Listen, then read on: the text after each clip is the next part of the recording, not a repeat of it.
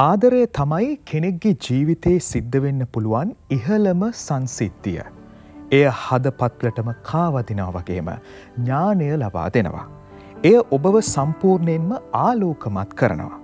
ඔබ ආලෝකය විහිදවන්න පටන් ගන්නවා. එය සාමාන්‍ය ආදරය තුල පවා සිදු වෙනවා. ඔබ දැකලා තියෙනවා මිනිහෙක්ව ආදරය තුල නැති විට. ඒ වගේම පසුව එයා ආදරයෙන් සිටිනා විට ඔබ එයාව දකිනවා. එයාගේ ආලෝකය සම්පූර්ණයෙන්ම වෙනස්. එයාගේ මුහුණ දිලිසෙනවා. එයා බබලන බව පේනවා. බබලන දිලිසෙන සිනමාවේ පුංචිතිරේ අයස්කාන්ත චරිතයක් සමගයි අද අපි කතා බහක් කරන්නේ මේ බ්‍රහස්පතින්දා පිනි වියන.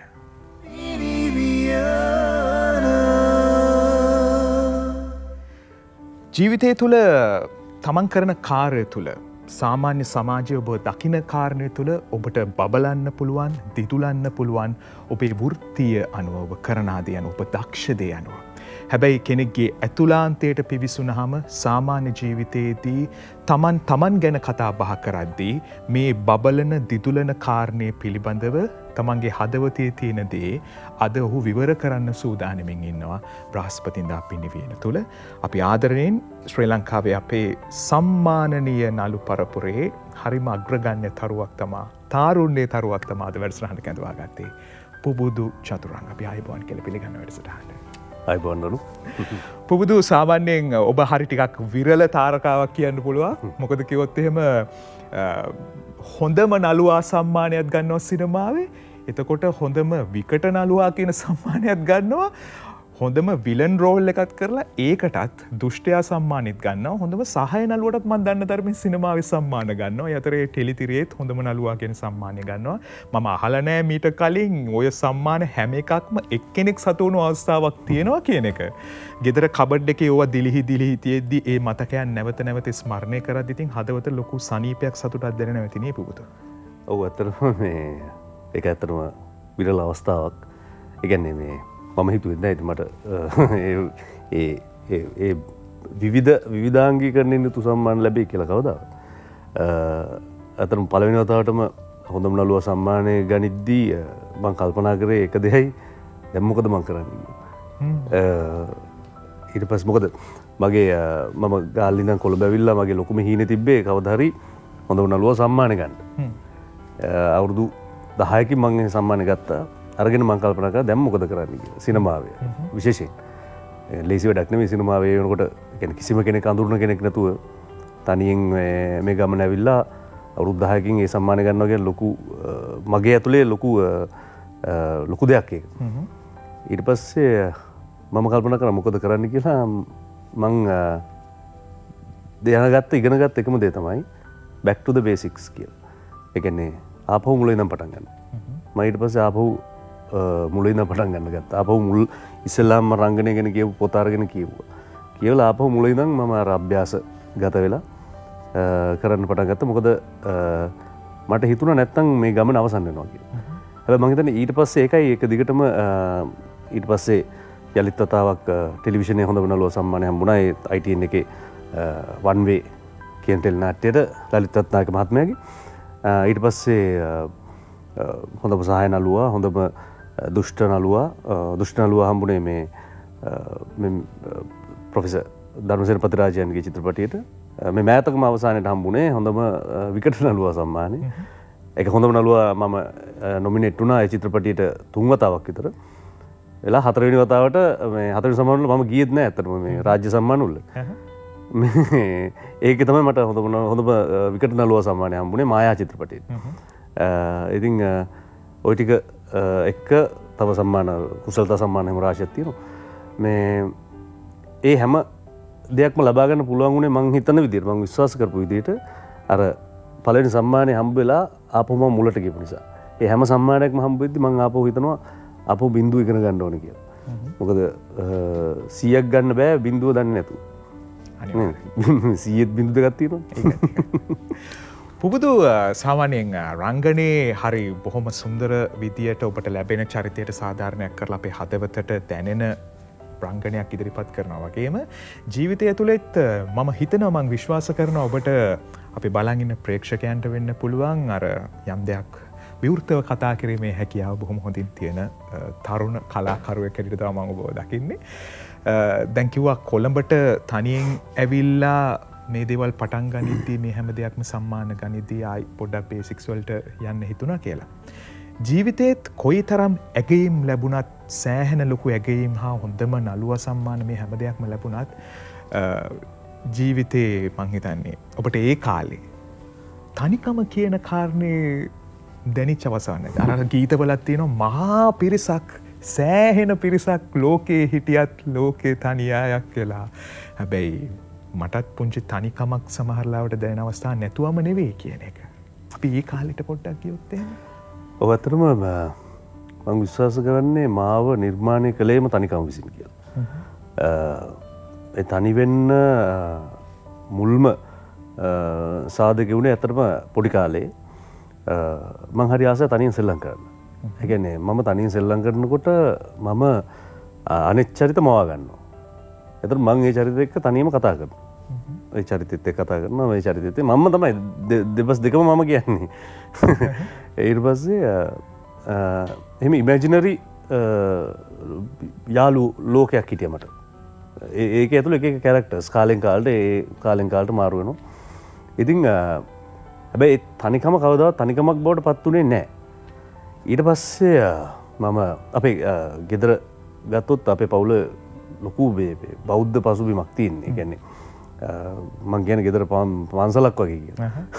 තාත්තා උදේ ඉඳන් හවස වෙනකම් බුදුන් වඳින එහෙම කෙනෙක්. ඉතින් පොඩි කාලේ ඉඳන් මාව පුරුදු කරෙත් ඒ ගමන් මගේ. ඊට පස්සේ මාව භාවනා වලට පුරුදු කළා. ඉතින් අතර මාත් ඉතින් ඒවා පුරුදු පුහුණු වෙමින් හිටියේ. ඊට පස්සේ ඒ භාවනාව පුරුදු වීමත් එක්ක මං ඊට පස්සේ කඳුබොඩ විදර්ශනා භාවනා මධ්‍යස්ථානයට ගිහිල්ලා කමඨාන් අරගෙන භාවනා කරලා තියෙනවා. මේ කතා ගොඩක් අය දන්නේ නැහැ. මේ අර මේ ඉන්න පිස්සා දිහා බලුවා මේව තමයි කියලා ඉතින් ඉන්නේ. නමුත් එහෙම කාලයක් තිබුණා. ඊට පස්සේ ඒ භාවනාව ඉගෙනගෙන ඊට පස්සේ මම කොළඹ එනවා. අපගේ ඒ ලෙවල් වලින් පස්සේ කොළඹ ඇවිල්ලා මම කොළඹදී හම්බ වෙනවා මට මිතුරන් පිරිසක්. ඔවුනුත් ආධ්‍යාත්මික ගවේෂකින් පිරිසක්. අපි කවය කියලා කණ්ඩායමක් හදාගන්නවා. කවය කියන එක අපි ඊට පස්සේ කවය කියන්නේ රවුමන්. අපි ඊට පස්සේ මේක ආධ්‍යාත්මික ගවේෂණය දක්වා ගෙනියනවා. අපි කැලෑවලට ගිහිල්ලා කැලෑවල අභ්‍යාසගත වෙනවා. ඒ කියන්නේ භාවනා අභ්‍යාස. ඒ කියන්නේ භාවනා කියන මේ වචනාර්ථයෙන් නෙමෙයි. නමුත් මේ නේචර් එකත් එක්ක නේචර් එක විඳින්න මේ එලිමන්ට්ස් විඳින්න. ඒ කියන්නේ මේ හිරු එළිය, ආලෝකය, අඳුර, සුළඟ, වැස්ස මේ තියෙන දේවල් විඳින්න ආරම්භ කරනවා. වසර ගාණක් අපි මේ වැඩේ ගෙනියනවා. ඊට පස්සේ අපි ඒකට කවය කියන නම වෙනස් කරලා කවය දිගහැරලා ලෙන්සා කියන නමක් දාගත්තා. අපි ලෙන්සාවරු කියලා අපිව හඳුන්වගෙන අපි සතියකට සැරයක් හම්බ වෙලා අපි කියවන පොත්පත් ගැන සාකච්ඡා කරන අපිට ඒ කාලේ ගොඩාක් වෙලාවට අපිට තිබුණේ මේ රුසියානු සාහිත්‍යන අපි මුලින්ම ඇසුරු කරන්නේ මේ කලාවට එනකොට. ඉතින් ගෝකිලා දොස්තෝව්ස්කිලා තමයි අපේ ඉතින් වීරයෝ වෙලා ඉන්නේ. ඉතින් අපි කියවන පොත්පත් ගැන අපි සාකච්ඡා කරනවා. එයා කියවලා එනවා මිලන් කුන්දෙරා කියවලා આવොත් මම මේ දොස්තෝව්ස්කි කියලා આવොත් අපි සාකච්ඡා කරනවා ඌගේ කෘතීන් ගැන. ඊට පස්සේ බීතෝවන්ගේ සිම්ෆොනීස් අපි අහනවා, මොසාර්ට්ගේ අහනවා, ජේස් බාග්ගේ එතන ඒ කියන්නේ ජේස් බාග්ගේ ඉඳලා පිලිප් ග්ලාස් දක්වා සියලුම සංගීතඥයන්ගේ සංගීත අහන අපි ඒ වගේ මේ ලොකු බුද්ධිමය සංවාදයක හිටපු කණ්ඩායමක් හදාගත්තා. හැබැයි මේ හැම තැනදීම හුදකලාව කියන එක අපි ප්‍රැක්ටිස් කරා. ඒ කියන්නේ අවශ්‍යයෙන්ම ප්‍රැක්ටිස් කරා. ඒක නිසා ඒකනේ භාවනාව කියන්නේ. ඒ කියන්නේ හුදකලාව ප්‍රැක්ටිස් කිරීම තමයි භාවනාව කියන්නේ. ඒ කියන්නේ මම මාව හොයාගැනීමේ ගමන් මාර්ගය ආරම්භ කිරීම. ඊට පස්සේ මම කොළඹ ඇවිල්ලා තනියම ජීවත් වෙනකොට ඒ හුදකලාව මට ප්‍රශ්නයක් වුණේ නැත්තේ මගේ හුදකලාව ඇතුලේ මාව කියවන්න ගත්තා. මට අවසානයේ වැටහුණේ මේ සියලු විෂයන් අපි හදාරන්නේ අවසානයේ මම කවුද කියන එක හොයාගන්න. ඒ කියන්නේ මේ සියල්ලම මම කරන්නේ හුදකලාව විසින් තමාව ප්‍රශ්න කිරීමක් කර ගැනීම. ඉතින් ඒක නිසා මම හිතන්නේ මගේ ජීවිතේ වැඩිම කාලයක් ගත කරේ හුදකලාවත් එක්ක. හැබැයි හුදකලාවම තමයි මගේ ජීවිතේ මේ තාක් දුර ගෙන යන්න උදව් කරේ සහ ඒ ඩ්‍රයිවිං ෆෝස් එක. හුදකලාව සමහරලාවට අව නඩුවක් වෙන අවස්ථා තියෙනවා. හැබැයි හුදකලාව හරියට පුරුදු පුහුණු කළේ නැති වුණාම ඉකිගසා හඬන වාර අනන්තවත් සමහරලාවට ජීවිතයේ ඇතුලේ හම්බෙනවා. ඔබ පීතෝවන් ගැන කතා කරා වගේම මේ ගීතයේ ඇහෙන වයලීනය නම් හරීම හදවතට දැනෙන හැඟීමක් එකතු කරනවා. ගීතය ගැන අපි තව ටිකක් කතා බහ කරමු. ඒක දැනුණු අවස්ථා තියෙනවද නැද්ද කියන වගේ මේ අවස්ථාවත් අපි දැක බලමු.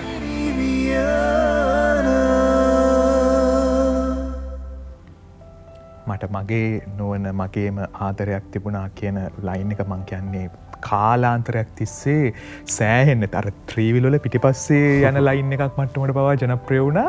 ඔබත් ඇස් වලින් දිලිහි තමා සින්දුව දිහා බලාගෙන හිටියේ සහ අහගෙන හිටියේ. ඔබේ බිරිඳ මාෂි හරිම සුන්දර කාන්තාවක්, සුන්දර යුවතියක්, හරිම ආදරණීය යුවලක් ඔබ දෙපළ. දැන් එයත් එක්ක සාමාන්‍යයෙන් මේ වගේ දේවල් කතා කරන්න පුළුවන්ද? අතීතය ගැන කතා කරන්න, අතීතේ මෙන්න මෙහෙම දේවල් වෙලා තියෙනවා මට, මෙන්න මෙහෙම පීයකින් අයිනා වගේ රිදිච්ච දැන් තියෙනවා. එහෙම සාමාන්‍යයෙන් කතා කරන්න පුළුවන්ද? මේ ගීතේ වගේ දෙයක් ජීවිතය තුළ තියෙනවද? මතකයක් නැත්නම් මේකට වැඩිපුර කැමැත්තක් තියෙනවද ගීතේට? මේ ගීතය අතරම මේ ගීතය අහද්දී මේ මගේ මතකයේ ගියේ සිනමා පටයත් එක්ක මේ මොකද ඒ සිනමා පටය ඔබත් රංගනයෙන් දායක වුණා. මම තමයි අයියාගේ චරිතය රංගපෑවේ. ඉතින් ඒකත් එක්ක බොහොම සමීපව බද්ධ වුණු චිත්‍රපටයක් සහ ඒක එහෙම වෙන්න සුවිශේෂී හේතුවක් තමයි ওই ගීතේ. ඉතින් ওই ගීතේ රචනා කරපු අමිල මගේ මිත්‍රයා මේ ඔහු ওই කතාව මට කියලා තියෙනවා. සිද්ධිය ගීතේ ලියන්න මුල් වෙච්ච සාදර්ශනගේ සංගීත මේ සියල්ල එක්ක ජයන්ත අයගේ අධ්‍යක්ෂණය කියන විශිෂ්ට ටිකක් මේ කොයි විදිහටද කිව්වේ ඇත්තට? කිව්වේ උදේ එළි වෙනකන් කිව්වා. මේ රවුන්ඩ් බවුට් එකක් ගාව පේමන්ට් එක වාඩි වෙලා එළි වෙනකොට තමයි කතාව ඉවර වුණේ. මේ අඬ කිව්වේ. ඉතින් ඒ තරම් ඔහුට ඒක ඉමෝෂනලි වැදිච්ච සිද්ධියක්. ඉතින් ඒ සිද්ධිය තමයි ඔහු ඒ පදවලට පෙරලන්නේ. ඉතින් ඒ ඔහුගේ වේදනාව කොයිතරම්ද? ඒ වේදනාවේ ප්‍රතිශතයක් රස විඳින්නාට දැනෙනවා. මොකද අපි කියන්නේ රංගනයේදී තුනත් භාවය අපි නිරූපණය කරද්දී භාවයෙන් හටගන්නා රසය තමයි ප්‍රේක්ෂකයාට ජනිත වෙන්නේ කියලා. ඉතින් භාවය කොයිතරම් ගැඹුරු වෙනවද රසය ඒ තරම් ප්‍රබල වෙනවා. ඉතින් ඒ වගේ ඔහුගේ ඒ භාවාතිශය බව මේ ගීතය ඇතුලේ රසවින්දනයේට සෑහෙන පිටුවහලක් වෙනවා. ඉතින් ඒ ඔබ අහපු කාරණෙත් එක්ක ඇත්තටම මේ මෙවන් ජීවිතය කියන්නේ මේ වගේ සිද්ධි දාමයක එකතුවක්. ඇත්තට මේ වගේ සිදුවීම් නැත්තම් තමයි ඔබ පුදුම වෙන්න ඕනේ. කෙනෙක්ට මට අඩේ මට එහෙම එකක් නැහැ නේ කිව්වොත් එහෙනම් ඔහුගේ මොකක් හරි ප්‍රශ්නයක් තියෙනවා ඒක වහාම විසඳ ගන්න ඕනේ. ඉතින් ඇත්තටම ලයිෆ් එක අර ජීවිතේ ලස්සන වෙන්නේ ගඟක් වුණත් ගල් පර්වත හරහා හැපි හැරි ගලන ගඟක් තමයි ලස්සන. නිකන් ඔහේ මෙහෙම එක සමානව එක රේඛාවක තියෙන එකක් ලස්සනට නැහැ. ඒ වගේ මම හිතන්නේ ජීවිතෙත් මේ සියලු දේවල් හරහා ගමන් කරාම තමයි ඒකේ ලස්සන තියෙන්නේ. ඉතින් ඒ අත්දැකීම අපි හැමෝටම තියෙනවා. ඔබ ඇහුවේ ඇත්තටම මේ බිරිඳත් එක්ක කතා කරපුවා. ඔව් ඇත්තටම මේ මම හිතන්නේ ඒක තමයි තියෙන සුවිශේෂය. මොකද මම මේ ගමනේ ඇවිල්ලා මම නතර වෙන්න ඕන තැන කොතනද කියන එක මම තීරණය කරේ සෑහෙන මේ ගමනක් ඇවිල්ලා.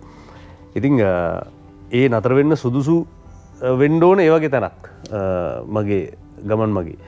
එහෙම නැතුව මේ ඒ කියන්නේ දැන් අර ආපු සියලු මග ඇයට පේන්න ඕන, ඇය දැනගන්න ඕන. සහ ඒ නතර වෙන තැන, ඒ නතර වෙච්ච තැන අර ආපු වතුර ටික එකතු වෙන්න පුළුවන් තැනක් වෙන්න ඕන. ඉතින් ඒ වගේ ඇයට ඈත් එක්ක මේ සංවාද යෙදෙන්න පුළුවන් සහ ආදරගෙන අපි දෙන්නගේම කතා අපි කතා කරලා තියෙනවා. ඉතින් හරි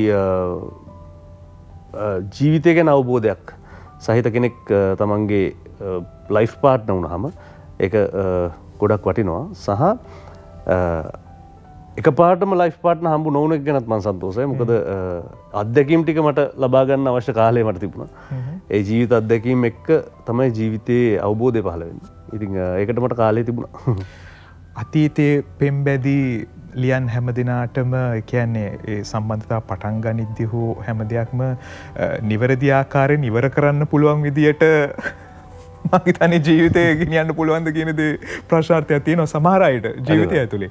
හැමදේම පටන් ගන්න හැබැයි අපි කාලයක් ආදරෙන් ඉමු කියන තැනකින් නේද? හොඳම තැනකින්. අපිට කියන්න පුළුවන් දේ වගේ මතකයක්. ඔව් ඇත්තටම මේ ඒ කියන්නේ මම හිතන්නේ අපි ඇත්තටම ආදරය කියන එකේ මූලිකම සාධකය වෙන්නේ ඒක හරිම විද්‍යාත්මක සාධකයක් වශයෙන් තමයි ඇත්තටම පටන් ගන්න. ඒ කියන්නේ ෆිසිකල් ඇට්‍රැක්ෂන් එකක් සහ කොහොම හරි ආකර්ෂණීය භාවයක් නිසානේ පටන් ගන්න. ඒ කියන්නේ මේ මං කැමති මොකක් හරි එකක් හෝ මං කැමති ගති ගුණයක් හෝ මං කැමති මොනවා හෝ දෙයක් අනෙකාට තියෙන්න බෑ මේ අපි දෙන්න අතර සම්බන්ධයක් ඇති වෙන්න. එහෙම නැත්නම් මගේ අදහස් වලට ගරු කිරීමක් හෝ මගේ අදහස් එක්ක බැඳීමක් හෝ මොකක් හරි. ඉතින් ඒක ඇතුලේ අපි සර්ව සම්පූර්ණ චිත්‍රයක් මවා ගන්නවා. සර්ව සම්පූර්ණ චිත්‍රය මැවෙන්නේ ඔබ මගේ පෙම්වතිය නම් ඔබ ගැන මගේ ඔළුවේ මැවෙන සර්ව සම්පූර්ණ චිත්‍රයක්. නමුත් ඒක ඇත්ත නෙමෙයි. ඒක කාලයක් යද්දි තමයි ඇත්ත කෙනාව අඳුරගන්න ලැබෙන්නේ. එතකොට මගේ ඔළුවේ මැවිච්ච චිත්‍රය සහ ඇත්තට ඉන්න ඔබ අතර පරස්පරයක් හටගන්න පුළුවන්.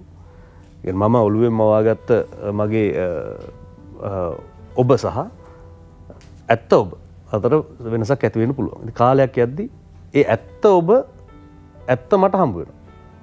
ඒ ඇත්ත ඔබ ඇත්තම හම්බ වෙන මොහොත හරියටම අවබෝධ කරගන්න පුළුවන් නම් මේ තමයි ඇත්ත කෙනා මේ ඇත්ත කෙනාට තමයි මම ආදරය කරන්න ඕන. ඒ කියන්නේ එහෙමනම් අපි ආදරය කරන්න ඕන ඒ පවතින කෙනාගේ ස්වභාවයට. මිසක් මගේ ඔළුවේ මවාගත්ත ඔහුට නෙමෙයි. ඔහුට හොය ඇයට නෙමෙයි.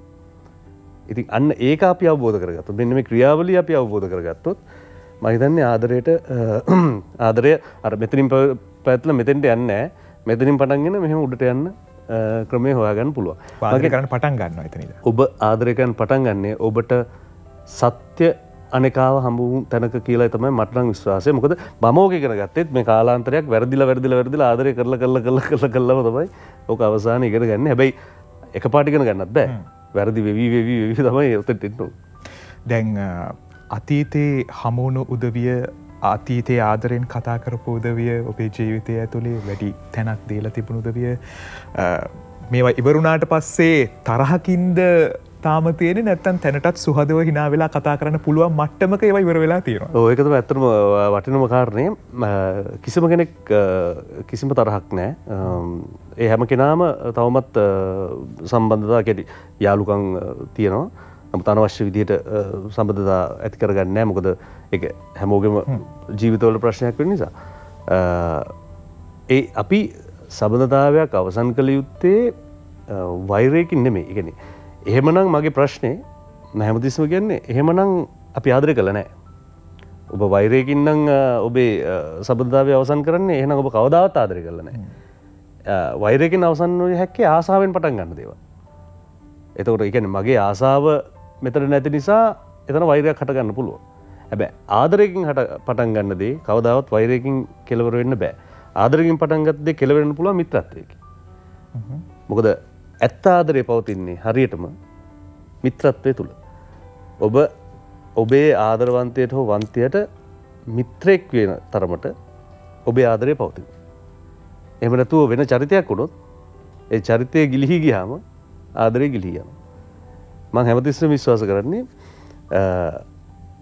මෛත්‍රික කියන්නේ ඒක මිත්‍රත්වයෙන් ඒ කියන්නේ අනිකාට ප්‍රේම කරන්න කියලා මේ හැමදේම මේ ඉඟි කරන්නේ මේ දාර්ශනිකයින් ඒ ආදරය ගැන. ඒ කියන්නේ ඒ ආදරේ ඕනට වැඩිය මෙහෙම ඇලිලා ගැලිලත් නැහැ ඈතත් නැහැ ඒක මධ්‍යස්ථයි. ඒක හරිම මිත්‍රශීලී. ඒක අනිකා වෙනුවෙන් පවතිනවා. එතකොට තමයි ආදරේ පවතින්න පුළුවන්. අර වෛරෙන් කෙලවර වෙනවා නම් ඒක අනිවාර්යයෙන්ම ආසාවෙන් තෘෂ්ණාවෙන් සහ දැඩි ඇලීමකින් හටගත්ත ප්‍රේමයක් වෙන්න ඕන. ඒ නිසා අපි ඔය අද දකින්නේ මිනි මරනවා පිහියෙන් අයිනවා. ඒ කියන්නේ මට ඕන දේ නොදුන්නු නිසානේ. ඒ කියන්නේ මගේ ආත්මාර්ථය තෘප්තිමත් නොකර නිසා. ඒතකොට ඒවා හරිම ආත්මාර්ථකාමී පටු හැඟීම් මත පදනම් වෙච්ච දේවල්. ඔබට පුළුවන් ඔබේ අතීතයේ ප්‍රේමණීය හැඟීම් නැවත මතක් කරන්න ඒ බැඳීම් ඉවර වුණු ආකාරය හෝ දැනට තිබෙන ආකාරය පිළිබඳ ඔබට නැවතත් හිතලා බලන්න පුළුවන් වේවිද? අපි ඒ අතීතයට ඔබව රැගෙන යන්නම් ඔබෙත් මගේ ජීවිතය තුළ.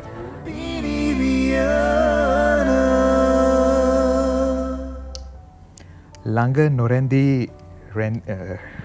නොරැඳී රැඳී නික්ම ගිය නිල්වනුන් රන්වනුන් ලදලියන් ලිලෙසියන්ට තමා ගීතය කිව්වෙන. හරි සුන්දර අදහසක් චාමින්ද රත්න සූරියගේ. අපූර්ව අදහසක් නේද? කාටවත් අහුවෙච්ච නැති මේ පොඩි සියුම් තැනක් ජීවිතේ හැමදාම තියෙන. නමුත් ගොඩක් අයට ගෝචර උඩන්නේ මේ ලියන්න. ඔබ අර කලින් කිව්වා වගේ මේ යා තමා මාව කෑවේ කියලා කියන්නේ නැතුව හරි සුන්දර තැනකින් ඒක නිමා කරලා හොඳ තැනක තියෙනවා. ඒක තමයි වර්තමානයේත් මං හිතන්නේ කතා බහට ලක් වෙන දෙයක් නිමා කිරීම සහ ආදරය ආරම්භ කිරීම ගැන. උට්ටානේ පාටක් ගන්න තියෙන්න ඕන දේ මැද පවත්වාගෙන යන්න තියෙන්න ඕන දේ ඉවර කරන්න තියෙන්න ඕන නැත්තම් නේද? පටන් ගන්න එක විදිහට වැද යන්න වෙන විදිහට ඉවර වෙන්න තව විදිහකට. දැන් පුබුදු මේ ඔයා වුණත් ජීවිතේ දැන් අධ්‍යාපනය කියන දේ කරන්නේ ටිකක් වෙන ක්ෂේත්‍රයක. හැබැයි රංගනයට ඇවිල්ලා සම්මාන පිට සම්මාන ගන්නවා. දැන් අධ්‍යාපනය කරපු ක්ෂේත්‍රය මොකද්ද? උසස් අධ්‍යාපනයේ පැත්තේ. ඒ කියන්නේ මම මගේ කතාවේ උත්තේ මේකනේ හරි අමුතු කතාවක්. මේ අර Jack of all trades and master of none. මේ අවුරුද්දක් ඒ ලෙවල් වලට මම බයෝ කරනවා. දැන් මේක තමයි මම කියන්නේ මේ රටේ අපේ මේ අධ්‍යාපන ක්‍රමය සහ තියෙන මේ සමාජයේ තියෙන මේ ප්‍රශ්නේ. ඒ කියන්නේ දැන් මොන්ටිසෝරි කාලේ අයිටම් 8ක රඟපානවා. ඊට පස්සේ එක වසරේදී මම නාට්‍ය පටන් ගන්න එක වසරේ. අපේ ගුරුවරු එකතු වෙලා මේ නාට්‍යයක් කරනවා. ඒ නාට්‍යයේ මම රඟපානවා. ඊට පස්සේ 4 වසරේදී මම ප්‍රසිද්ධ කියන්නේ පාසල් වේදිකාවට එනවා ඉංග්‍රීසි නාට්‍ය හරහා. එතකොට ඉංග්‍රීසි තියටර් එකේ මම 4 වසරේ ඉඳන් 11 වසර වෙනකන් රඟපානවා. ඊට පස්සේ මම 11 වසරේදී පළවෙනි නාට්‍ය ලියලා අධ්‍යක්ෂණය කරනවා. O level ඉවර වෙලා A level පටන් ගන්නකොට ඊට පස්සේ A level කාලේ මම තව නාට්‍ය දෙකක් කරනවා ඉස්කෝලේ සහ අන්තර් පාසල් නාට්‍යවල. දැන් මේ කලාව ඇඟේ තියෙනවා කියන එක කොයි වෙලාවකවත් ඒක වෘත්තීයමය වෙන්නේ නැහැ. මොකද ඒ කාලේ සමාජ මතයක් තියෙනවා මේ කලාකාරයෝ කියන්නේ කලාකාරින්ට හිඟන්නෝ කලාකාරින්ට මේ අනාගතයක් නැහැ. එහෙම එකක් තියෙනවනේ. ස්ථාවර නැහැ. ස්ථිර රස්සාවක් නෙමෙයි. මගෙන් අර එක වතාවක් ඇහුවා මේ දැන් මට ස්ථිර රස්සාවක් තියෙනවා. මොකද්ද දැන් ලෝකේ තියෙන එක ස්ථිර රස්සාවක් මට කියන්න. අස්ථිර ලෝකේ ස්ථිර රස්සාවක් තියෙනවා. මේ ඒ වගේ මේ එතකොට මේ අර දැන් ඔය වගේ මතවාදයක් නේ තියෙන්නේ. එතකොට හැම ළමයාගෙම දැන් ඉංග්‍රීසි පන්ති යනවා මේ ඔයාට කවුද වෙන්න ඕන? I want to be a doctor, I want to be an engineer. එහෙමනේ කියන්නේ මම ඔය දෙක විතරයි. වෙන කවුරුත් නැහැ. වෙන එකක් කිව්ව ගමන් ඔක්කොම බලනවා මෙහෙම. මේ මොකද්ද ඒ කිව්වේ කියලා. අර කනට පුරුදු නෑ වගේ නිකන් ඒක. ඉතින් ඒ විදිහටම සහ මේ පොඩි කාලේ ඉතින් අතන වෛද්‍යවරු කියන්නේ අපි පොඩි කාලේ අපි දකින දෙවිවරු වගේ කොට්ටාසයක් නේ. ඉතින් අපි ලෙඩ හොඳ කරන කෙනා. ඉතින් හැමෝගෙම හීනේ එතෙන්ට යන්න. එතකොට අර අපිට අර පුංචි හීන මිස් වෙනවා. අපේ ජීවිතේ අපේ ඇතුලෙන් බිහි වෙන පුංචි දේවල් අපිට මිස් වෙනවා. අපි ලොකු හීනයක් පස්සේ හඹා යනවා. ගියාම ඉතින් මමත් ඒ වගේ මසාමනේ පන්ති හැමදාම පන්ති පළවෙනි වගේ ඒ වගේ මට්ටමක රැකගෙන හිටියේ. පොඩි බ්‍රයිට් කේස් එකක්. ඊට පස්සේ ඕ ලෙවල් හොඳම ප්‍රතිඵල අරගෙන එතකොට නිතර ගේන්ම සමාජ ප්‍රවාහය විසින් මාව තල්ලු කරනවා බයෝ කරන්න. බයෝ කරන්න. මං ගියා බයෝ කරන්න මම අවුරුද්දක් ඉගෙන ගත්තා. ඉගෙනගෙන අපේ තාත්තයි අතරේ අසනීප වුණා. හෘදයාබාධයක් ආවා. ඊට පස්සේ මම තමයි තාත්තා ගාව හිටියේ. ඉන්නකොට මම ඉස්පිරිතාලේ දවස් 10ක් විතර හිටියා. ඉන්නකොට අනේ මේ අර මම සමහරලාට රැයට ගිහිල්ලා ඒ මිනිහයාට සුප්පෝල එනවා ඉස්සරහා ඇඳේ මිනිහයාට. සුප්පෝල ඇවිල්ලා සුප් එක හොදලා එනකොට ඒ මිනිහයා මැරලා. මේ සමහර දේවල් මට දරා ගන්න බැරි වුණා. ඒ කියන්නේ මේ ඉස්පිරිතාලයක් ඇතුලේ සිද්ධ වෙන දේවල්. මම තීරණය කරා මට නම් කවදාවත් වෛද්‍යවරයෙක් වෙන්න බැරි වෙයි කියලා. තාත්තා හොඳ වෙලා ගෙදර ගෙනලා පහුවෙන්දා මම ගිහිල්ලා වාඩි වුණා මේ ගණිතේ පන්තියේ ආයි ජීවිතේට මේ බයෝ කරන්නේ නැහැ කියලා හිතාගත්තා. ඊට පස්සේ අවුරුද්දක් බයෝ කළා. ඊළඟ අවුරුද්ද මැත්ස් කරලා තමයි මම ඔය මේ ඉංජිනේරු ක්ෂේත්‍රය තෝරගත්තේ. හැබැයි ඒකත් කරගෙන යද්දි මට තේරුණා මේකත් නෙමේ වැඩේ. මට වෙන මොකද්ද ඇතුලේ බර්න් වෙන ගිනි මේ සිලුවක් තියෙනවා කියලා. එතකොට මොකද මගේ ඇදෙන්න මේ පැත්තට. ඇදෙන්න මේ පැත්තට.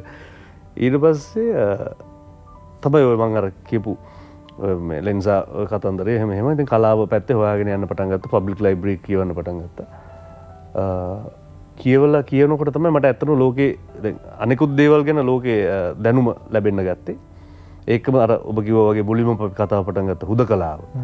විසින් මහපාරේ යද්දී ඒ කියන්නේ දැන් ගාල්ලේ ඉඳෙද්දී ඉස්කෝලේ සහ අපේ ආශ්‍රය කරන අයගේ ගෞරවාදරයට ලක් වෙලා හිටියම දැන් කොළඹ ඇවිල්ලා කිසි කෙනෙක් ගණන් ගන්න නැහැ. දැන් තනි වුණා මම. ඒ තනි වුණාම මම කල්පනා කරා දැන් මට මේ සමාජයත් එක්ක හැප්පෙන්නේ කොහොමද? කිසි කෙනෙක් මාව ගණන් ගන්න නැහැ. එතකොට මොකද්ද මං ගෙනියන්න ඕන ආයුධය? මර්ගාව තිබ්බ එකම අවිය තමයි දැනුම සහ හැදෑරීම තමයි කරන්න ඕන කියලා මට හිතුණා. මොකද අඩි 6ක් 7ක් උසත් නැහැ. 6 පැක් උත් නැහැ. මේ රූපේ ලස්සනකුත් නැහැ. මුකුත් ඒක බොරු ඉතින් කවන්නේ කියන්නේ. නෑ ඇත්තට ඉතින් කියන්නේ සාපේක්ෂව ගත්තොත් නළුවෙක් වෙන්න එහෙම එකක් තිබුණේ නැහැ. මම කල්පනා කරා මොකද්ද කරන්න ඕනේ නම් විෂය හදාරන්න ඕනේ. හැමතිස්සෙම කේන්ද්‍රයට යන්න ඕනේ කියලා. කේන්දරයට නෙමෙයි කේන්ද්‍රයට යන්න ඕනේ කියලා. මම හිතුවා විෂය හදාරන්න ඕනේ කියලා. ඊට පස්සේ තමයි හදාරීම පටන් ගත්තේ. ඊට පස්සේ තමයි ඉගෙන ගන්න පටන් ගත්තේ. අර හුදකලාව කොළඹ සෑරි සරනකොට හම්බ වෙච්ච මිනිස්සු මහපාරදී හම්බ වෙච්ච මිනිස්සු හැම කෙනාම මට ජීවිතේ කියලා දුන්නා.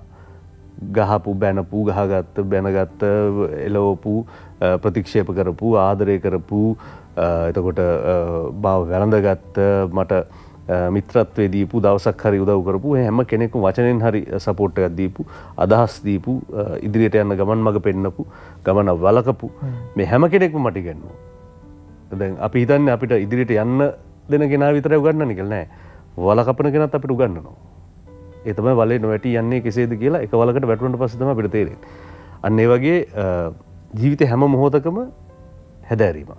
ඒ හැදෑරීමට පහසුයි අපි ප්‍රායෝගික හැදෑරීමට පහසුයි අපි තියරිටික දැනගෙන හිටියොත්.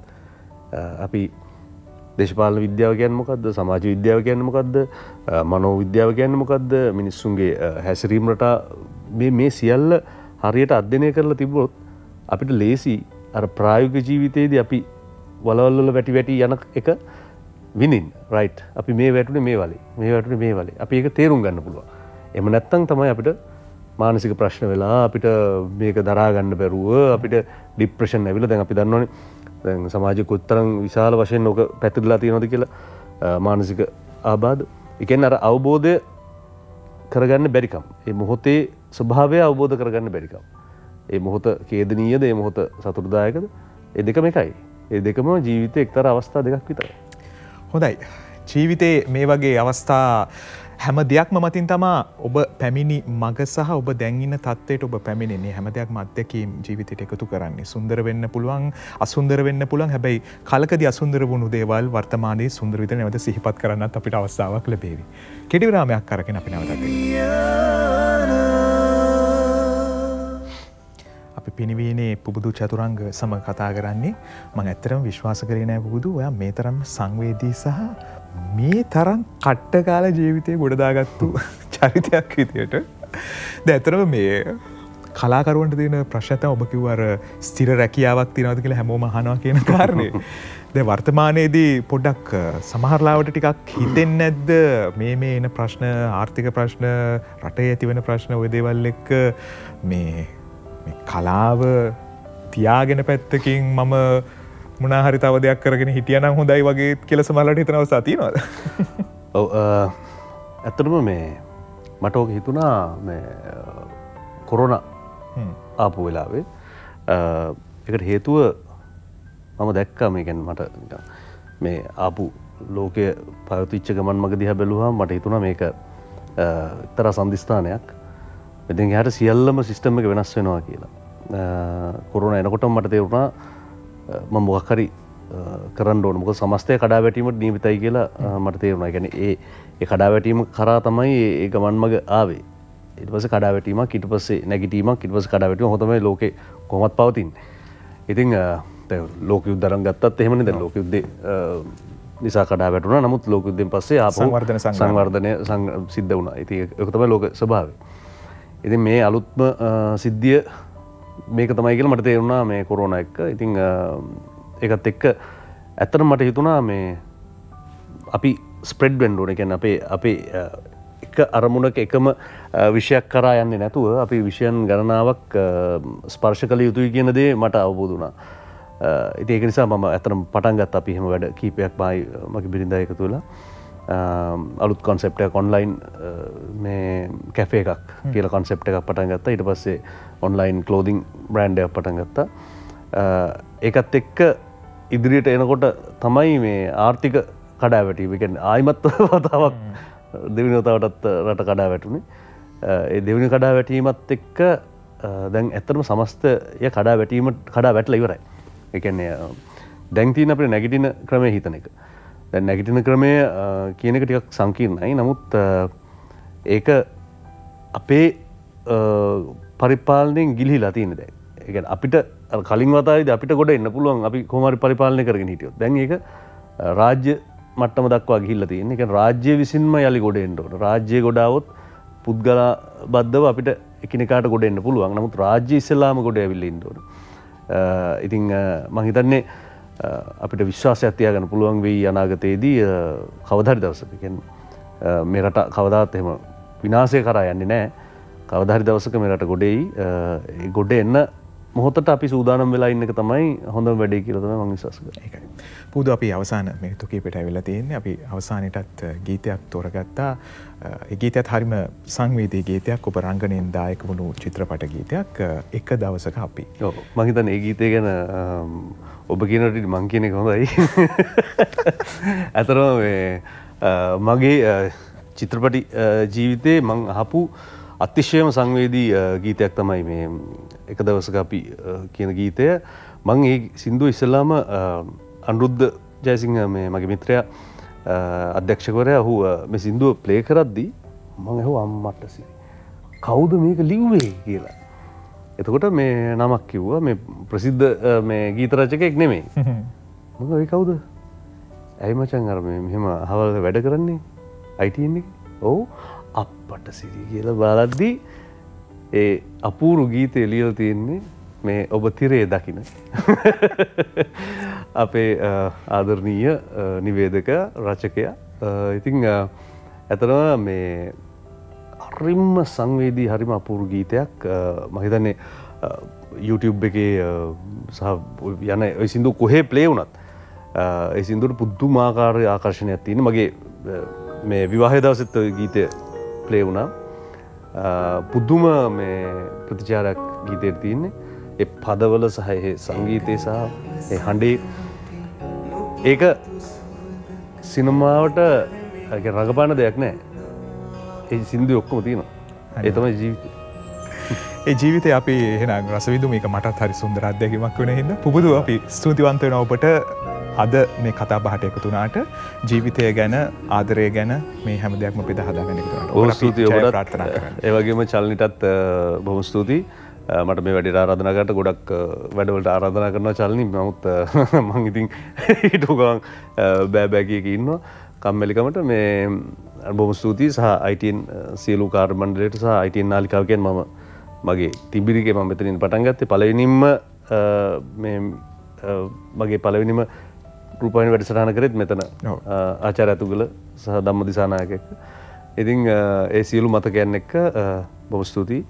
ආදරණීය ප්‍රේක්ෂකින්ටත් බොහොම ස්තුතියි. නළුවෙක්ගේ වටිනම සම්පත තමයි ප්‍රේක්ෂකින්. ඉතින් හැමදාම රැඳිලා ඉන්න පුළුවන් උපරිමය හොඳ නිර්මාණ ඔබ වෙත ගෙන එන්න බලාපොරොත්තු වෙනවා. බොහොම ස්තුතියි. හොඳයි අපි උදැසන 10ට නැවතත් හමු වෙමු තවත් මේ වගේ සුන්දර කතා බහක් සමගින් එකතු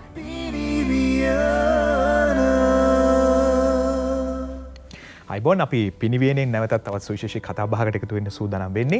අපි ගුවන් ගමනක් ගියාට මේවා ඇත්තටම තාක්ෂණික පසුබිම කොයි වගේද? කවුද මේවා කොයි වෙලාවේද කොයි ආකාරයෙන්ද ක්‍රියාත්මක වෙන්නේ කියන දෙයට සෑහෙන ලොකු වපසරියක් තියෙනවා අපිට කතා බහ කරන්න. මේ ලැබෙන මිනිත්තු කීපය අපි ඒ ගැන කතා බහ කරපු. අද අපහ සමගින් එකතු වන්නේ ප්‍රධාන ඉංජිනේරු විද්‍යුත් හා ගුවන් සංචරණ ඉංජිනේරු අංශයේ ජනනාත් කෝනාරත්මින්ද මහත්මයා අපි අයිබෝන් කියලා පිළිගන්නවා. ඒ වගේම අපහ සමගින් එකතු වෙනවා සභාපති ගුවන් ගමන් සුරක්ෂිතා ඉංජිනේරු තාක්ෂණික සාමාන්‍යක සංගමේ චන්දන කුණුත්ලික මහත්මයා අපි ආයුබෝවන් කියලා ඔබතුමාවත් පිළිගන්නවා. ඉතින් මෙතුමන්ලා දෙපළ සමගින් කතා බහ කරන්න යන දෙයට හොඳ අදහසක් ලබා ගන්න අපිට මේ දර්ශන කීපය නරඹන්නත් අවස්ථාවක් ලැබේවි.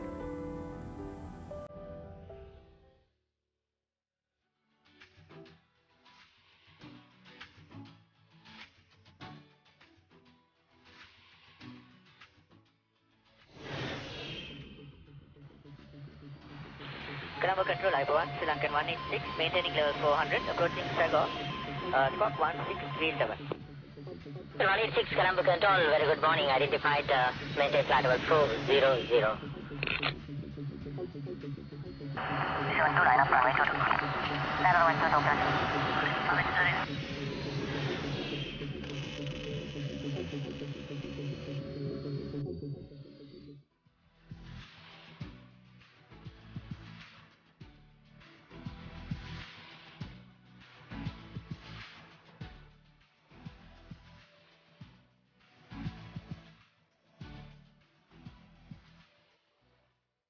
අපි සාමාන්‍ය චිත්‍රපටවල මේ වගේ දර්ශන දැකලා තියෙනවා කොයි වගේද මේවා සිද්ධ වෙන්නේ කියන කාරණේ. හැබැයි සාමාන්‍ය ජනතාවට මේක ගැන වැඩි අවබෝධයක් නැහැ. අපිට කියන්නකෝ ඇත්තට මේ විද්‍යුත් හා ගුවන් සංචරණ ඉංජිනේරු අංශයෙන් මොන වගේ කාර්යභාරයක්ද වෙන්නේ කියන එක ඔබතුමා. අපි ගුවන් තොටුපළ හා ගුවන් සේවා සමාගමට රජයේ සතු සමාගමක් අපේ සමාගමයක ඒකේ අපේ අංශය වෙන්නේ විද්‍යුත් හා ගුවන් සංචරණ ඉංජිනේරු අංශය. අපේ අංශයෙන් කෙරෙන්නේ සම්පූර්ණ අපේ ගුවන් කලාපය වෙනවා ලංකාවේ භූමි භාගය වගේ 26 ගුණයක්. එතකොට ඒ සම්පූර්ණ ගුවන් කලාපයට ඕන CNS Communication Navigation Surveillance ඔක සිංහලෙන් කියනවා නම් සංනිවේදනය, සංතරණය සහ ආවේක්ෂණය කියන සේවා ඉංජිනේරු සේවා සපයනවා. ඊට අමතරව ගුවන් තොටුපළට අවශ්‍ය X-ray machines වල දන්නවා ඇති ගුවන් ගමනක් යනකොට සිදු කරන X-ray screening උත් ලබා දෙනවා. ඉතින් අර surveillance කියන එක රේඩාර් පද්ධතිය වල දන්නවා ඇති මේ වීඩියෝ එකනුත් පෙන්නවා.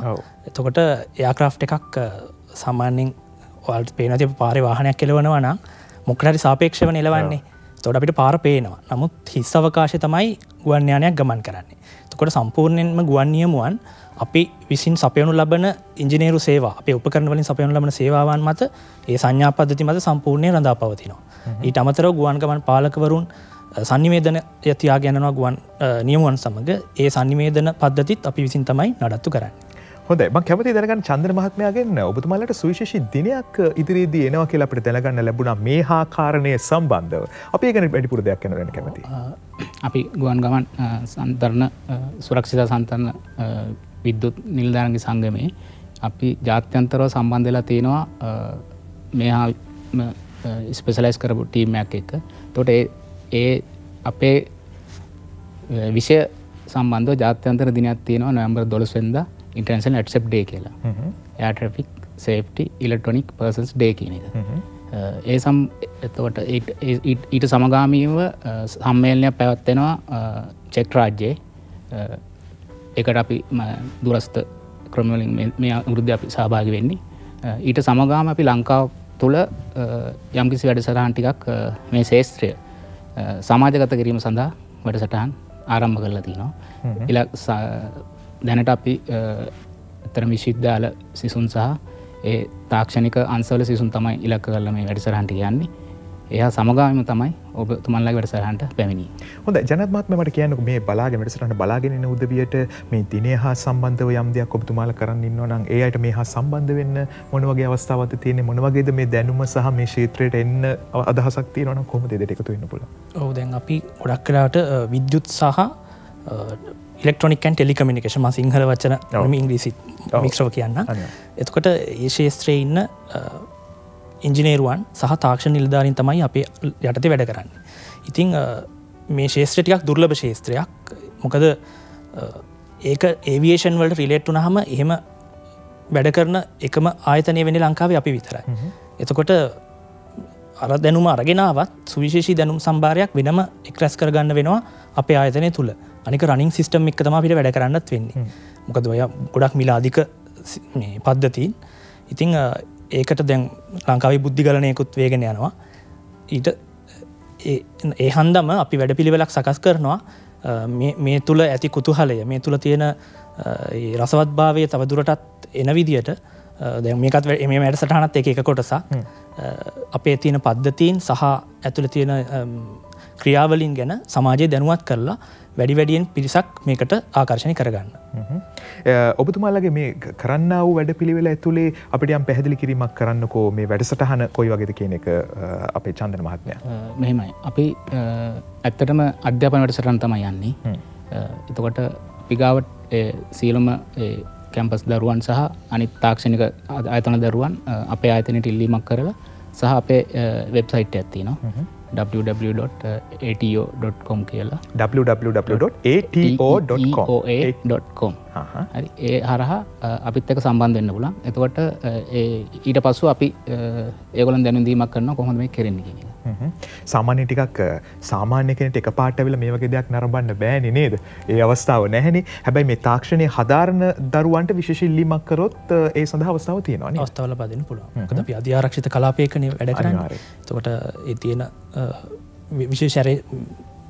විශේෂ ක්‍රියාවලියක් හරහා අපිට පුළුවන් සම්බන්ධ කරලා දැනුවත් කිරීම කරන්න.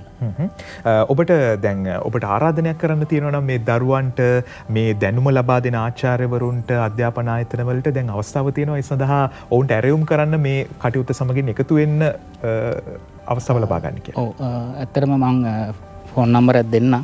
අපේ සංගමේ උපලේකම් යසුරු මහතාව හමුවන්න නම්බර එක 071 240යි 87යි 10 කියන ඇමතුමෙන් සම්බන්ධ වෙන්න. එතකොට අපි ඒ අවශ්‍ය කටයුතු කරන්න. ඔව් වෙබ් අඩවිය හරහා විමසීමක් කරන්න පුළුවන්ද නැත්නම් ඊමේල් ලිපිනයක් ඒ හරහත් අර මං කියපු වෙබ් අඩවිය හරහාම එන්න පුළුවන්. ඔව් අපි නැවතත් මතක් කරමු වෙබ් අඩවිය www.ateoa.com. ඔව් www.ateoa.com. හොඳයි මේ අඩවිය හරහා ඔබට එකතු වෙන්න අවස්ථාව තියෙනවා. ඉතින් අවසාන වශයෙන් ඔබට යම්කිසි අදහසක් පළ කරන්න පුළුවන් අපේ හිතවතුන්ට බලාගෙන ඉන්න ජනතාවටත් මේ කටයුත්ත සමගින් එකතු වෙන්න කියලා. ඔව් මොකද මේක මම කිව්වා වගේම දුර්ලභ විෂය පතයක්. ඒ වගේම ලංකාවට ලොකු විදේශ විනිමයක් ලැබෙන තැනක්. මොකද අපේ ගුවන් කලාපේ මම කිව්වා වගේ 26 ගුණයක් විශාලයි. ඉතින් එතකොට ඒ සේවාව ලබා ගන්න සියලුම ගුවන් යානා වලින් අපිට රටට ඩොලර් ආදායම ලැබෙනවා. ඉතින් අපි මේක වෙන කෙනෙක් වෙන රටකින් මේ සේවාව ලබා දුන්නා නම් විශාල විදේශ විනිමයක් අපිට ගෙවන්න වෙනවා. නමුත් අපි දේශීය ඉංජිනේරුවන් සහ තාක්ෂණ නිලධාරීන් එකතු වෙලා මේ සුවිශේෂී බොහොම දුර්ලභ විෂය පතය පිරික්සමින් කරන කාර්යභාරය රටට සෑහෙන විදේශ විනිමයක් ඉතුරු කරනවා. ඒ වගේම දැන් අපි කියනනේ ඕෆ්ලයින් වලින් එන ආදායම මෙහෙම වෙනවා කියලා. ඒ එන්නේ අපේ සේවාවේ තියෙන ක්වොලිටි එක තියාගන්න හඳ තමයි. අනිවාර්යයෙන් සේවාවේ තියෙන ගුණාත්මක භාවය සහ මේ රටේ ඉන්න දැනුම තියෙන පරපුරක් එකතු කරගෙන කරන්නා වූ සේවයක් හැටියට අපිට මේ ආයතනය ඇත්තටම හඳුන්වා දෙන්න පුළුවන්. රාජ්‍ය ආයතනයක් වගේම හරිම ඒ කියන්නේ රිස්ක් එකක් එක්ක තමයි හැම වෙලාවෙම නිරන්තරයෙන් උන්ට කටයුතු කරන්න වෙලා තියෙන්නේ මේ ගුවන් ගමන් සහ ඔබ ඇත්තටම දන්නවා ඇති ගුවන් යානයක් හෝ ගුවන් ටිකට් පතක මිල ඉඳන් බලන්න කොයිතරම් මේ ක්ෂේත්‍රය මිල අධික දෙයක්ද කියන එක. හැබැයි ඔබ උත්සාහ කරොත් ඒ රැකිය අවස්ථාවක් උදා කරගන්න හෝ ඔබට අවස්ථාවක් ලැබුණොත් ඒ අතිශය සුවිශේෂී අවස්ථාවක් කියලා අපිට කියන්න පුළුවන්. අපි ස්තුතිවන්ත වෙනවා අද මේ කතා බහට එකතු වුණු ප්‍රධාන ඉංජිනේරුතුමන් විද්‍යුත් හා ගුවන් සංචරණ ඉංජිනේරු අංශයේ ජනනාත් කෝනාරත්න මැතිතුමාට, ඒ වගේම ගුවන් ගමන් සුරක්ෂිතතා ඉංජිනේරු තාක්ෂණික සංගමේ සභාපතිතුමන් චන්දන කුලතිලක මහතාට අපි ආයුබෝවන් කියලා ඔබ දෙදෙනාටම සමු දෙනවා. ඔබේ කටයුතු සාර්ථක වේවා කියලා ප්‍රාර්ථනා කරනවා. විශේෂයෙන් මේ දිනය හා අදාළව කරන්නා වූ කටයුතු. ඒකම ආදරණීය හිතවතුනි අපිට ඔබට මතක් කරන්න තිබෙනවා ජපානයේ කනගාවා 22 වන ලෝක ළමා චිත්‍ර තරඟය පැවැත්වෙනවා. ජපානයේ කනගාවාහි ප්‍රිෆෙක්චර් government Japan overseas කෝපරේටිව් association ජපානයේ UNESCO සංවිධානයේ හා එක්ව සංවිධානය කරනු ලබන 22 වන කනගාවා ද්විවාර්ෂික අන්තර්ජාතික ළමා චිත්‍ර තරඟය සඳහා චිත්‍ර නිර්මාණ ඉදිරිපත් කරන්න ශ්‍රී ලංකාවේ දිව්පුතුන්ට දැන් අවස්ථාව ලැබී තිබෙනවා. ඔබේ නිර්මාණ බාර ගැනීම නොවැම්බර් මාසයේ 15 වෙනි දිනෙන් අවසන් වෙන්නේ. ඔබට විමසීම් කරන්න පුළුවන් දුරකථනින් හෝ WhatsApp මාර්ගයෙන් 0719යි 67යි 15යි 15 අංකයෙන් හෝ 0772යි 82යි 88යි 03 කියන අංක දෙකෙන් විමසීම් කරන්න අවස්ථාව තියෙනවා. අපි කෙටි විරාමයකින් නැවතත් හමු වෙමු.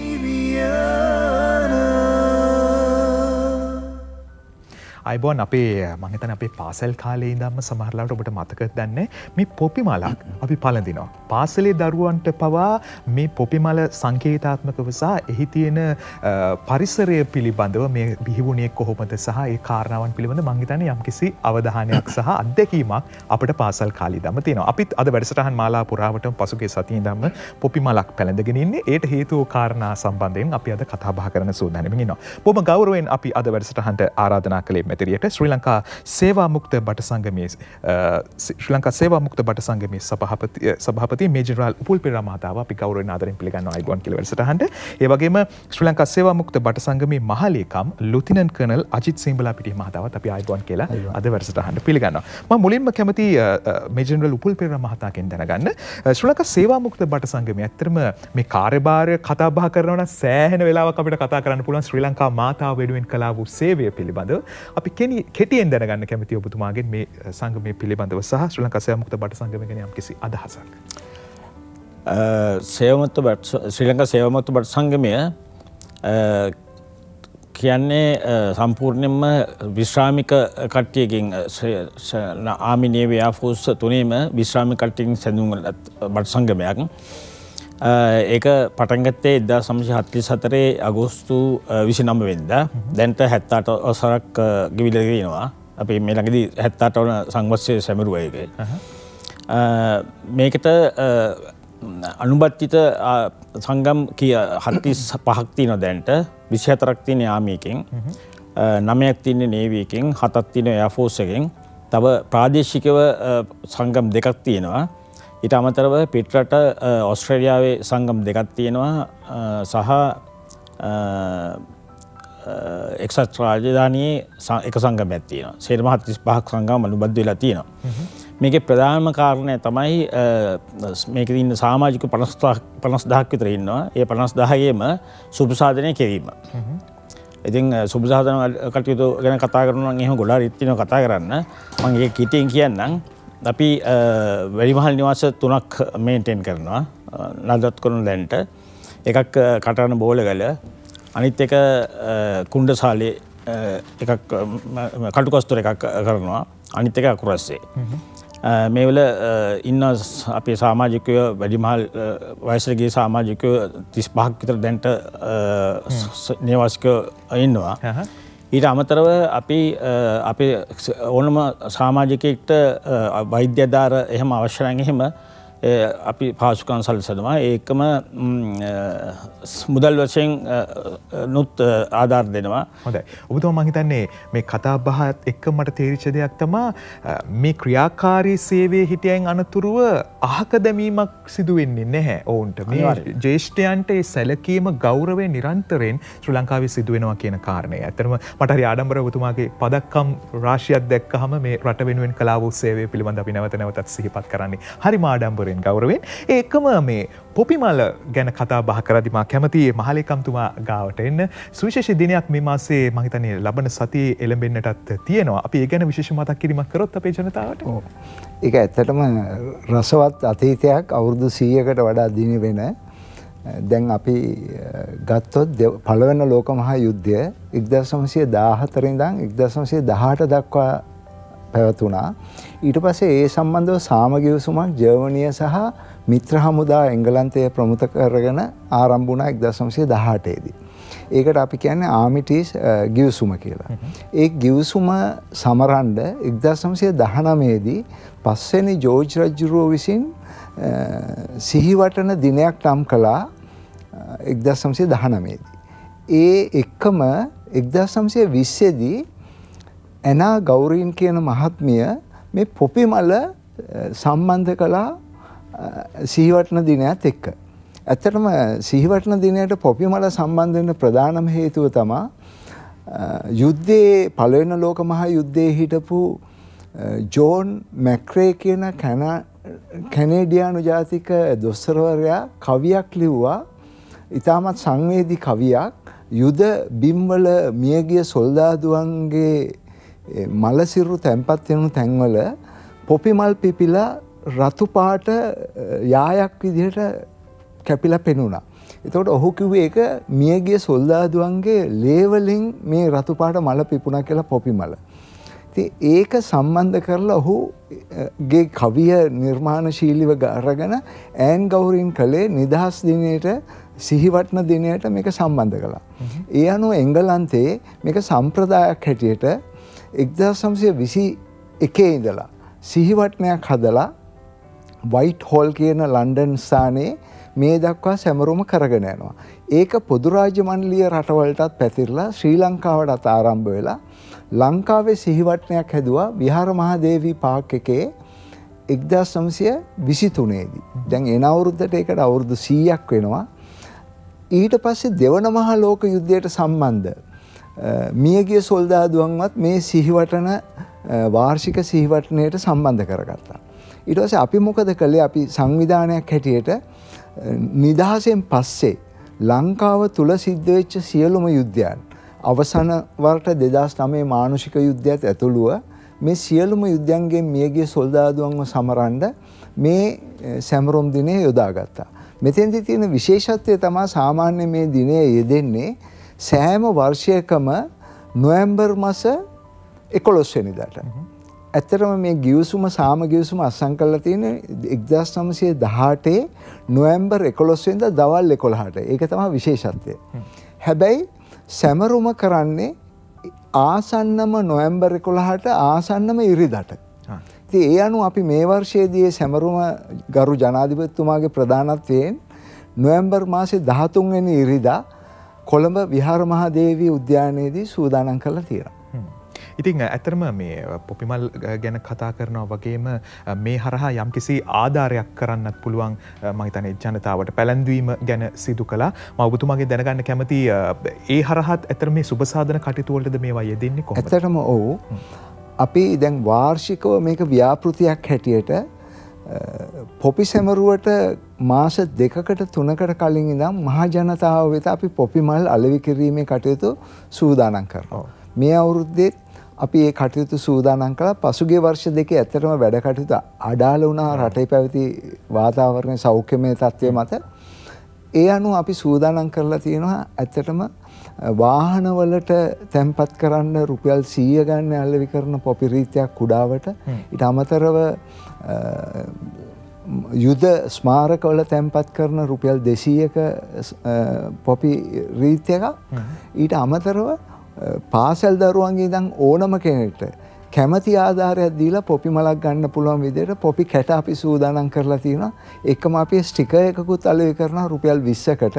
ඒක තමයි අපේ ප්‍රධානම ආදායම් මාර්ගය හැටියට වෙන්නේ. ඒ අනුව අපේ සභාපතිතුමා කියපු සියලුම සුබසාධන ව්‍යාපෘති වර්ෂය පුරාම සිදු කරන්නේ මේ හරහා ලැබෙන ආධාර මුදල් මගින්. අනිවාර්යයෙන්. අපි දැක්ක මම හිතන්නේ අපිට මතකයි ජනාධිපතිතුමාට මේ මල මුලින්ම පිළිගැන්වීම ඔබලා සංකේතාත්මකව සිදු කරනවා. ඉන් අනතුරුව තමයි ජනතාවට මේ කටයුත්ත සඳහා අවස්ථාව ලබා දෙන්නේ.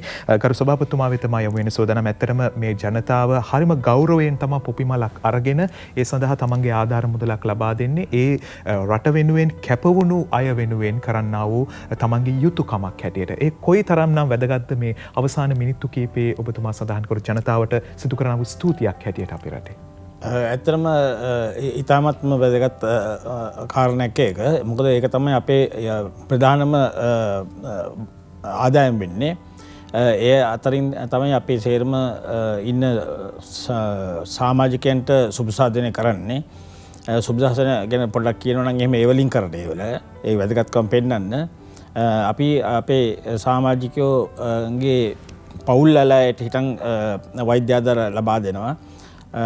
සාමාන්‍යයෙන් හදවත් සත්කමක් එහෙම කරොත් එම රුපියල් ලක්ෂයක් ලබා දෙනවා. ඊට වඩා අඩු එකක් නම් රුපියල් 75000 ඒ විදිහට ඒ සත්කමේ ප්‍රමාණයට සල්ලි අපි ලබා දෙනවා සියලුම සමාජිකයන්ට. ඊට අමතරව ඔවුන්ගේ පවුල් වල කවුරු හරි දූ දරුවෙක් ඉන්නවා නම් එහෙම යුනිවර්සිටියද එහෙම නැත්නම් එහෙම ටෙක්නිකල් කෝස් එකක් කරන ඔහුට 1500ක දීමනාවක් දෙන මාස් පතා. ඒක ලොකු වැඩක් ලොකු සල්ලියක් යන වැඩක්. ඊට අමතරව අපි මම ඉස්සෙල්ලා කිව්වා වගේ නේවාසික පාසුකම් ලබා දීලා තියෙන වැඩිමහල් අයට වැඩිමහල් නිවාසවල 3ක් අපි දැන්ට නඩත්තු කරගෙන යනවා. ඉතින් ඒක නිසා අපි මේ සේරම කරන්න සල්ලි ඕනේ. මාසෙකට රුපියල් මිලියන 4-5ක් අවශ්‍යයි. මොකද 50000ක් ඉන්න මේ අපේ ඒකට මේ සමාජිකයෝ. ඉතින් ඒ සල්ලි ලැබෙන්නේ මේ පොපමල්ල. ඉතින් ඒක තමයි ලොකුම වැදගත්කම. ඉතින් මම බොහොමත්ම ස්තුතිවන්ත වෙන සියලු දෙනාට මේ ආධාර කරපු අයට පොපි මලක් කරගෙන. අනිවාර්යයෙන්. එක පොපි මලක් හෝ ඔබ ලබා ගැනීම මං හිතන්නේ ඒ ඔබේ සතුටින් ඔබේ හිතේ සතුටින් කරන්නා වූ ගෞරවයක් හැටියට අපි සඳහන් කරනවා. ඔබ මේ දකින්නේ ඔබේ වාහනේ පළඳ ගන්න පුළුවන්, ඔබේ හදවතේ පැලැන්දා හා සමාන ඔබේ ෂර්ට් එකේ වුණත් පැලඳ ගන්න පුළුවන් මේ පොපි මලක් රැගෙන අපි ආරාධනා කරනවා ඔබ සියලුම දෙනාට මේ ඉරිදා දවසේදී විහාර මහදේවි උද්‍යානයට එකතු වන්න කියලා අපි ආරාධනා කරනවා හැම දිනාටම මේ කටයුත්ත හා සම්බන්ධ වන හැටියට. අපි විශේෂයෙන් ස්තුතිවන්ත වෙනවා අද කතා බහට එකතු වුණු ශ්‍රී ලංකා සේවා මුක්ත බට සංගමේ ගරු සභාපති මේජර් ජෙනරල් උපුල් පෙරේරා මැතිතුමන්ට, ඒ වගේම ශ්‍රී ලංකා සේවා මුක්ත බට සංගමේ මහලේකම් ලුතිනන්ට් කර්නල් අජිත් සියඹලාපිටිය මහතාට අපි ආයුබෝවන් කියලා සම්බුදෙනවා. ඔබ සියලුම දෙනාගේ ඔබ සංගමේ කටයුතු සාර්ථක වේවා. 13 වෙනිදා ජනාධිපතිතුමාගේ ප්‍රධානත්වයෙන් තමයි මේ කටයුත්ත සූදානම් වෙන්නේ. ඒට ඔබටත් අපි ආරාධනා කරනවා සම්බන්ධ වෙන හැටියට බොහොම ආදරයෙන් ගෞරවයෙන්. අපි සමුගෙන යනවා පිනි වියනෙන් ස්වාධීන රූපවාහිනිය සමගින් නිරන්තරයෙන් ඔබට රැඳී ඉන්න ආරාධනා කරනවා. Pini Viyana.